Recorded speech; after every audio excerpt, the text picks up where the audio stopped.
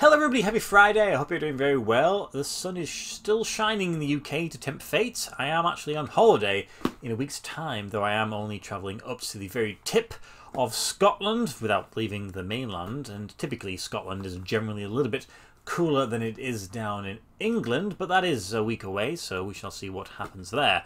For today I have a football shirt to open. What a surprise! And it's in a box. What a surprise. The only thing is, there actually isn't a presentation box, this is just how it was shipped. It's come quite a way, and it says it's been X-ray and ETD screened, so I'm sure they were expecting me to be buying all sorts of wonderful things, and they realised it was only a football shirt. And I've kind of jumped into the hype. I mean, I'm a little bit late, because it's kind of one from last year, but it's definitely one that I think would fit quite nicely in my collection. I just kind of feel like I put it off a little bit, partly because it just wasn't available to buy, and secondly, it kind of goes against one of my rules, and that is sponsors. There's no sponsor on this one, though I have quite a few shirts from this country that don't have sponsors, so it seems to be only this country that want to break that rule. So I shall get this opened up. I've had it for a while, as you would expect, and I'm very excited to see what it looks like in person, because I've only seen images online. How am I going to get into this? Surely there should be an easy peel thing, maybe? No? Okay. It says pull to open, so we shall see. The fact that it's caked in sellotape is probably making that a little bit more difficult. I feel like I'm struggling with cardboard here, which is amazing. Oh, we have a give. There we go. Come on. Right, so, without doing much more, I'm just going to squeeze this out like this. Try not to destroy the shirt. I don't suspect there'll be anything else in there.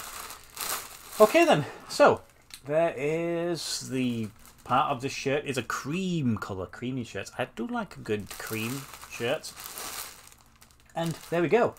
There's the front. You might already have an idea. I have a feeling most of you will have seen this one already. You would have probably have to have been living under a rock to not know what this one's all about. So let's get this one opened and see what it's like. Kappa shirt, which is certainly a very good thing right now. And it has many, many tags, which is great. So, there is the rear of this shirt. So it's a cream colour, it's like an off-whitey cream, vanilla, maybe you would describe it as. And it has a red cross on the back of the neckline there. Might give you an idea of who this is. And it has this sort of polo collar, and it has a gold trim with this black base, and that seems to follow through onto the cuffs. Now we bring it around to the front. Ta-da! Shock horror, there's no sponsor. Well, unfortunately, I don't believe this one was ever available with a sponsor. This team doesn't always wear sponsors anyway, so to be honest, a lot of people would be quite distraught if it was bought with a sponsor, because sometimes these classic shirts do need to be left as they are. And there we go. So we have the front of the shirt. There is a pattern, sort of embossed styling, it seems like, going along the front there, maybe sublimated. Seems to be very, very graphical. And then you have golden Kappa, golden crest. You have this sort of insert, this V insert here, which is a little bit golden. I don't know, it kind of feels a little bit weird, that does. I'd expect maybe a little bit more on the top. That looks a little bit out of place, but maybe it looks better on the camera, etc. But it's good quality. It's Kappa, so there is a little bit of elastication going on. It is saying it is the Gara styling. It is a regular fit, so sometimes you do get the super skin tight slim boys. This one doesn't seem to be the case. And there we go. So I suspect probably a lot of you have seen it at the very least. You might maybe have forgotten who the team was, but I'll do what I usually do, dress the mannequin, and I'll come back to you. I get it. I get why people were so sort of excited to try and get one of these. Okay then, so there is the shirt, and as you can tell by the way it sort of sits on the mannequin, which might be a little bit surprising to most people when it comes to buying a Kappa shirt, it is kind of loosey-goosey fitting. Usually these ones are super skin tight and you kind of have to peel it over the mannequin, and then when you try and take it off it just sticks to the body itself. But no, not this one. It actually is pretty forgiving, so if you did buy it up a couple of sizes, yeah, you might be sort of walking around with around your knees, but you know what? I kind of prefer that. So the club, if you are not 100% certain who this is, it is Vasco da Gama, and this is their third shirt from 2022. So the last season that has only, well, I'd say it's only just finished. The new season's begun, so it's last season's. I bought this from Foot Fanatics, a website that maybe you've never heard me speak about, partly because I've never bought from, and maybe it's one you're not familiar with. It is, as far as I understand it, it's a Brazilian website because Vasco are a Brazilian team. I've known about the website for a while now. In fact, I've known about it probably since I started collecting. I want to say at some point it was difficult to buy in the UK, but this one was very, very easy to do so. Purchase it as you normally would, and the shipping was like a week. Very, very quick to arrive here. It cost me £50 plus shipping, which, I mean, that's fair enough, you know. It was nowhere else where you could buy this shirt, at least at the time of me making the purchase. Now, the club, well, I say the club, the actual overall club was founded in 1898 with the footballing department being created in 1915, and they come from the city of Rio de Janeiro, like a lot of Brazilian teams that are very, very popular. And they are named after the Portuguese explorer Vasco da Gama, who was the first European, I believe, to discover India by sea around about 500 years ago. So yes, you can quite clearly see there's a connection between Portugal and Brazil, and obviously the language, etc. And that's what they decided to do. They decided to name their club after him. In fact, I'm quite sure there's a few other clubs dotted around the world that are named after him, whether they're inspired by him generally or this club. I mean, it's possible that it could be both those things. Their primary rivals are Flamengo, Fluminense, and Botafogo. So I have two of those teams, just need the one more. Now, they play in the top division, Serie A, and the season, like I mentioned, has begun quite nicely. Though what hasn't begun is really this team's level of performance. After 10 games at the time of recording, they've won one of those games, which is great. It's a great start, that is, so they might find themselves being relegated. Last season, they actually finished 4th in the division below. They got promoted. So it's not too surprising to see that they might be struggling, considering that they were in the 2nd division just last year, and may well be next year, which is a shame, but you know, I suppose they got promotion wearing these shirts here, and especially that they were released for a 2nd division team, so that's pretty interesting to say there. Historically though, they are one of the most successful teams in Brazil. They've won the league title on 4 occasions, though the most recent one was in 2000, which when I think about 2000 I think, oh, that's only 2 years ago. Reality is it's 23 years ago, and it makes me feel old, very, very old.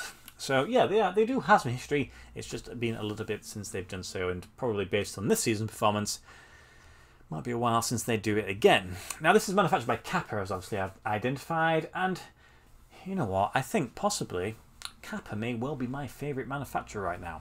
It has been Macron for quite a while. I feel like Hummel might have snuck in there just briefly, but I think Kappa right now, and the one which is a great resurgence for them, because I'm sure when I started out collecting I wasn't 100% keen on them, not too keen.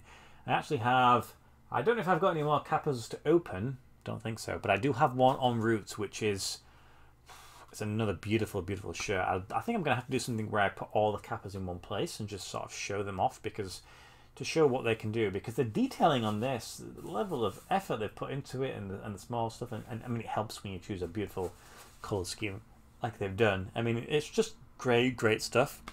They seem to be able to do this sort of personal touch on a lot of clubs, so I'm very, very pleased with that one.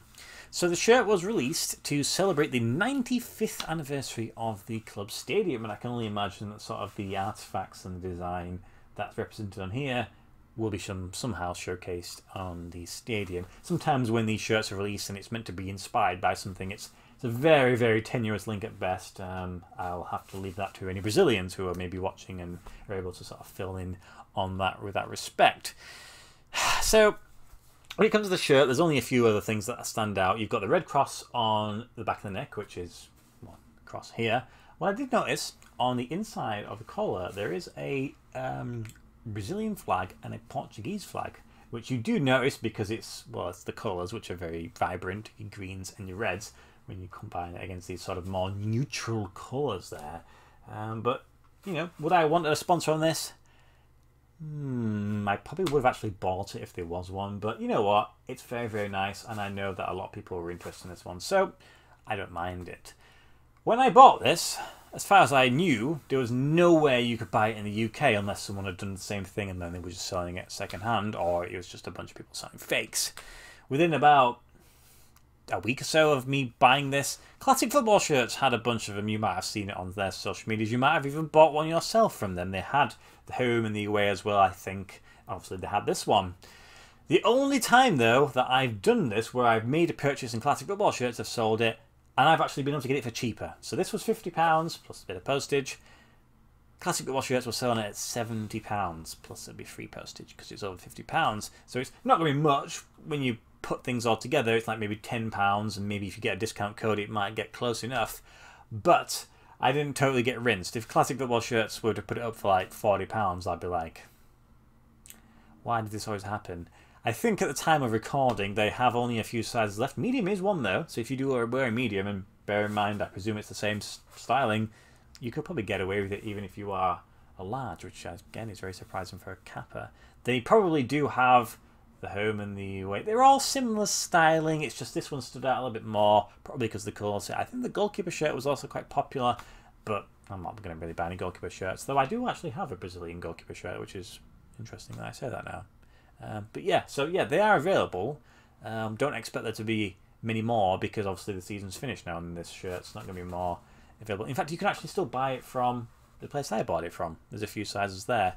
If for whatever reason you feel like you want to do that, I suppose if you can save a little bit of change, why not take advantage of that? So there we go. It is a beautiful shirt. In fact, if I remember correctly, it won the Shirt of the Year from Classic Football Shirts from 2022. I think it was a fan vote. They did post a load of options. I mean, is it probably the best shirt 2022? For me personally, probably not. There's probably some shirts that I've already bought this year that I've naturally have forgotten that do look a little bit better, but I can understand why they went for it. I have a few of their shirts of the years now. I think there's the Venezia from last year. I think that won it. I had the Inter Milan home shirt, the pinstripe one. I think that won it one year as well. But they also had a few weird ones, like there's a Manchester City one in there, which I'm like, I don't really understand how that ever made that list, but I don't know. I suppose I don't even know back then they were doing that sort of thing, but clearly they were. So yeah, I get it. I understand it. I'm pleased to own it. It's nice. It's just one of those ones that I will just slide away next to like the Manta de Massa shirts, and you know, it's a good section. It seems like the Brazil's part of my shirts are seemingly some of the better ones. The Botafogo anti-racism shirt's very smart. Of course, the Corinthians Ayrton Senna shirt's very cool. I actually have another Brazilian shirt which will be arriving at some point, whenever, which is really cool actually. It's an interesting concept, which yeah, keep your eyes peeled for that one because it's very, very special. So yeah, that's it. I hope you have a great weekend ahead, hopefully the continuation of this weather, and yeah, I'll see you next week with some more shirt openings. Got plenty more to go. Thank you as always for watching my videos. Goodbye.